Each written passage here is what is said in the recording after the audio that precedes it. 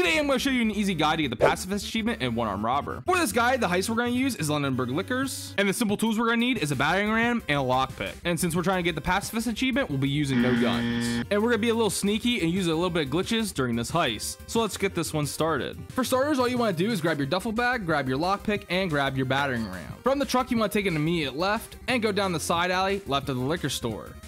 Once you get to the end of the dumpsters, take an immediate right and grab your battering ram and break open this first door that you see. After breaking open this door, one of the guards inside should be alerted and come to investigate. What you want to do is go to the front of the store, and this is where we're going to glitch him out. What you want to do before he completes his route, you just want to run into him and wait for 5 to 10 seconds and he'll be frozen in place. And as you can see, after 5 to 10 seconds, he's frozen in place and he'll be like that for the rest of the game. Because remember, the guards in this game are 1s and 0s. After we've taken care of that guard, we're going to return back to our duffel bag and grab our lockpick. Using our lockpick, we're going to unlock the door to the utility room. After doing so, we're going to turn off the alarm. Next, you want to go down the side alley here and turn off the alarm for the security tags. After doing all this, grab your duffel bag, head past this guard in the alleyway, past the security tags. Now we're going to use our battering ram to open up this door.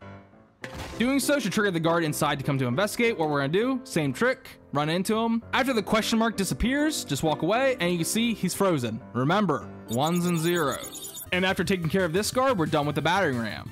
Next, we're going to go in through the door that we just broke, go up these stairs, and grab the wine cellar keycard off the table. Once we have the wine cellar keycard, place it back in our duffel bag, grab our duffel bag, and now we can go to the front of the store. Once to the front, we're going to head right to the wine cellar and use the wine cellar keycard to open up the wine cellar. Now there's a camera in here, but since we glitched out the 2 guards that were inside, if we get spotted by this camera,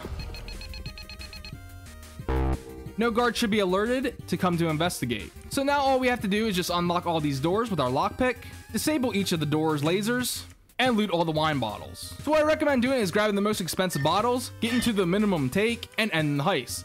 Doing so, you should get the achievement Pacifist. And just like that, this was an easy guide to get the Pacifist achievement in One Armed Robber. I hope you enjoyed the video. Please leave a like, comment, and subscribe to help the channel grow, and I'll see you in the next video.